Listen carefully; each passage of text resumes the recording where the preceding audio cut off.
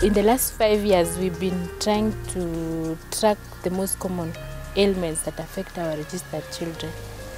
And last year, this analysis showed that there were 3 major clusters that is comprised of 18 projects that were battling with jigger infestation. That's when we decided we should do a campaign, because initially we've just been dealing with the few cases that are reported at the project level.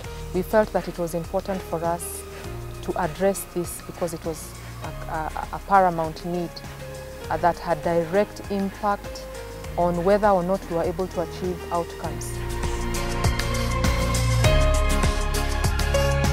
Bearing in mind that we are living in a modern era, it was a bit shocking to find that we are having jiggers amongst our registered children.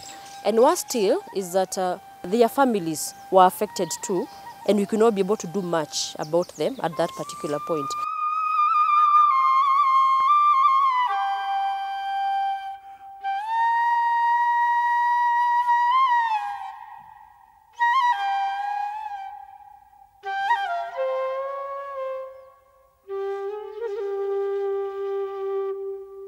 Coast Province is actually second from Central Province in jigger infestation. And in Malindi, so far, we have registered 8,000 children who are jigger infested. The total number that is affected in the 3 clusters, we were actually going out to reach 1,380. The approach is to do training, just to train first the church. That is inclusive of the child development workers and the church partner committee on the issues of jigger infestation. And the children, very critical. Through training, we're able to educate people on how to identify, how to treat them, and how also to prevent the jigger from occurring. Also, we are going to train them on how to be able to keep proper and good hygiene. We started in 2007 working with jiggers in central Kenya. Slowly by slowly we came out to know that the problem is just not in central as we thought, but it is larger than central. It's in the whole of country, it's in the whole region, it's actually in Africa.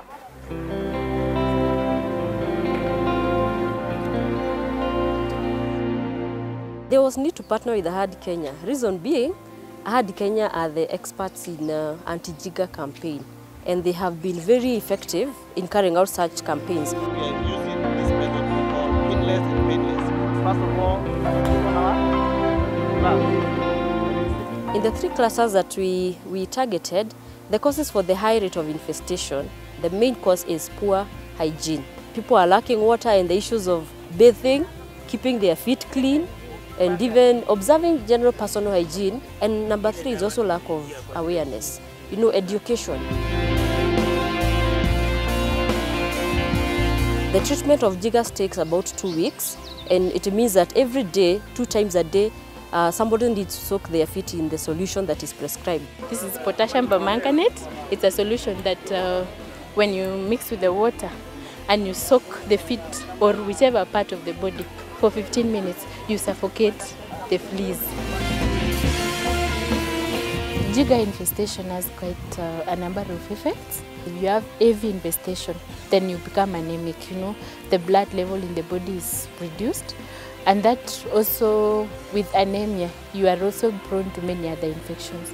Like, for example, malnutrition. Without knowledge on management of jigger infestation, some families could be using needles, to try and prick the body to be able to remove the fleas.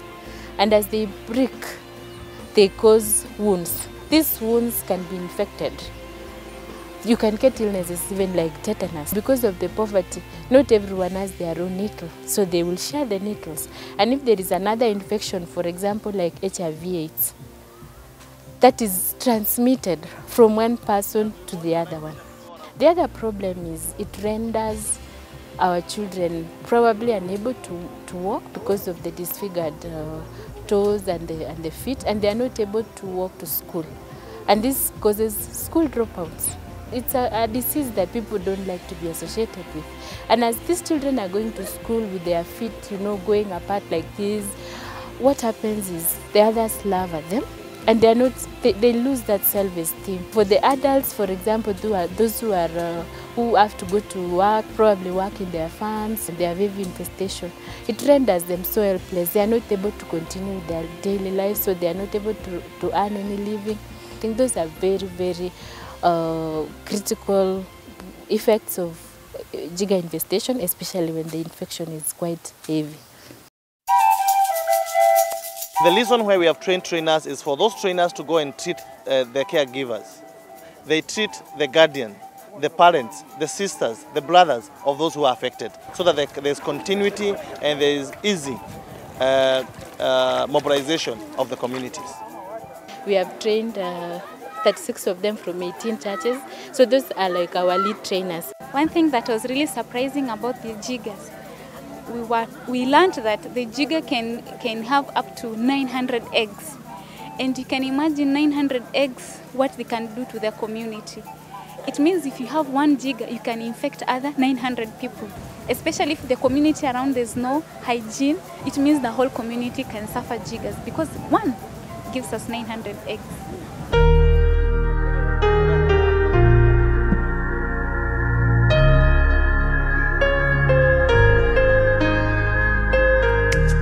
We've been able to network with even the local public health officers who are in charge of those particular regions, to have even the issues of hygiene improved, both in their schools where our children go, and even in the church and even in the community. So far, we can see that the outcome of the campaign is good because the people who are trained already, they have already trained the family members of those who are infested, and they are able now to start treating the people, and they have been provided with the materials that are required. We endeavor to continue conducting the screening and target those who are affected, raise proposals, partner with those that we need to partner with in a bid to make sure that jiggers are eradicated amongst our registered beneficiaries. This campaign will mean we'll be able to reach many people, and we believe that by reaching them, we can eradicate this problem, with the jiggers problem.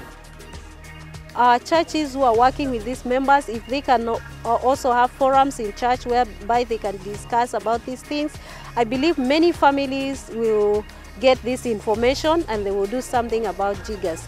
We will continue to intervene as the needs arise, but one of the major interventions that we are targeting that will have a long-term effect is that of education and awareness creation, so that there will be a total shift towards issues of behavior change, culture change, and we think that that is a long-term and more sustainable approach.